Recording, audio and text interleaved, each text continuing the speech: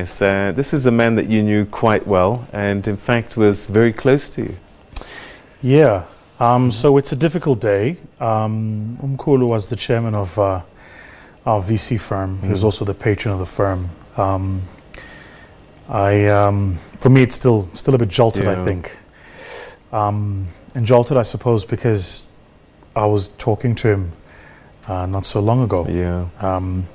He was somebody from whom I would seek counsel, and somebody who would give it to me straight. When you get to my level in business, that's very rare to find somebody who will call you on your own blind spots, but also help you navigate very difficult paths. What we're doing, Peter, has never been done before. You know, we are the first true black venture capital firm in South Africa, and you needed somebody like him who went against the day, went against the grain, went against the rule of law to do what he felt his true potential was. And it really is a dark day. All right, we're going to talk a little bit about his qualities. I mean, you've studied, a lot of people who succeed now have gone to university, got degrees and so on and so forth. But here's a man who, at a time when it was almost impossible to do what he did, he found a way to get it done. So what was it about him as a person inside that was able to, in an impossible situation, make stuff possible? Anyone who knows Umkhulu will tell you that he was, I think recalcitrant is the word that comes to mind, completely belligerent. He was the type of person for whom no is not the word you should say. So don't say no, it can't be done. And I got to know him much, much later. And a lot of people would say to me, you know the soft him. Like, this guy was much more belligerent. But, you know, he would often tell me stories about the early days. I remember asking him the question, I was like, you're 23, 24, when you start your first business. I said, what drove you? And he said to me two things. He said, the first was the idea of calling somebody his age boss. He said, I was never going to do that. So I just knew I wasn't going to do that. And the second thing was he was very active in the ANC very early on. And say whatever you will about what the movement has become, but you can't take away the kind of people it bred and created. And he's one of them. It created a caliber of black person who was independent, who was irreverent, who was a dreamer, and who was willing to do whatever it took to make progress. So, you know, for me, it's kind of a no-brainer that that's the same party that created him, and Nelson Mandela, Walter Sisulu. He's an incredible But there were no mentors for him. I mean, it's great that you have him. So how does one start to even think beyond what you see? Because he had to think about stuff that wasn't visible. I have to tell you, I remember he and I had the conversation about this, and I said to him, I'm jealous. I said to him, I'm jealous because you were in the room with a Oliver Tambo and Nelson Mandela, Walter Sisulu. You were talking to these guys, and you were talking to them as peers. So where you are correct was he didn't have a, you know, sort of a hierarchical mentorship relationship, but he had peers who in all of their own spaces, Mandela and Tambo in law, Walter Sisulu in civil service and in the political sector, he had peers who were pushing boundaries. I think about my very first mentor, Bob Max Maisela, who created NBC. He was a strong friend of Richard, but a pioneer in financial services. These guys, you have to understand, were what black business is. These guys are what we should all be aspiring to be, not what we've become. And it's just such a sad state to see how we have misused the instrument of business to represent what it wasn't. These guys were really about how do you uplift, how do you create, how do you add value, how do you better community and society, how do you take people with you on the way. That's what all of these guys were about. And I think today we should all take a moment to pause and remember that that's what they were, and maybe that's what we should arc back to. All right, so there was no BEE, there was no funding available. Nothing. And again, I almost think that to compare him, what he was able to do then, to someone now, you'd have to be sort of global. It's incomparable. It's incomparable. You know, Richard Maponya literally was our Jeff Bezos. He was our Bill Gates, right?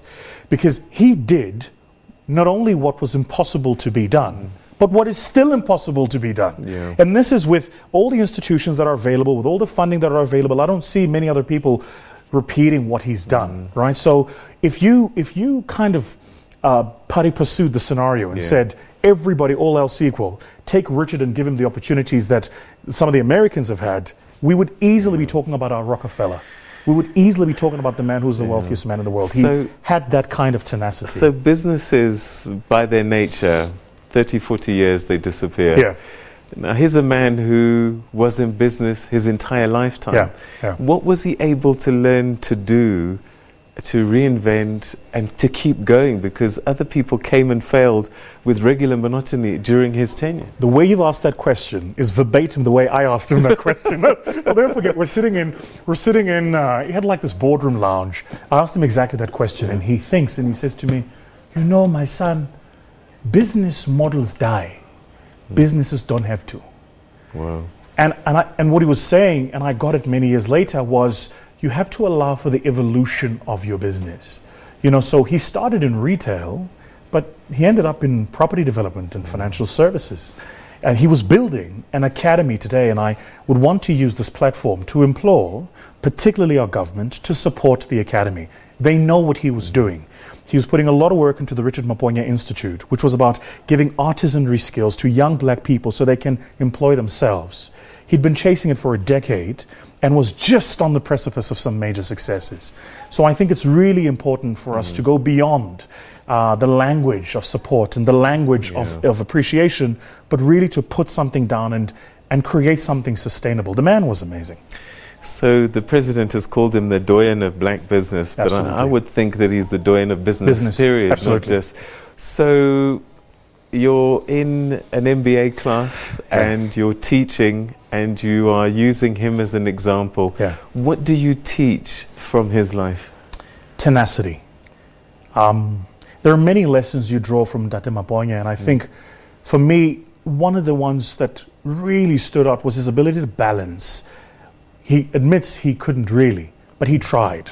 He was a father. You know, if you meet his kids who are all worldly, they all speak international languages, they've traveled the world, they've lived all over the world. So he clearly succeeded as a provider and as a husband.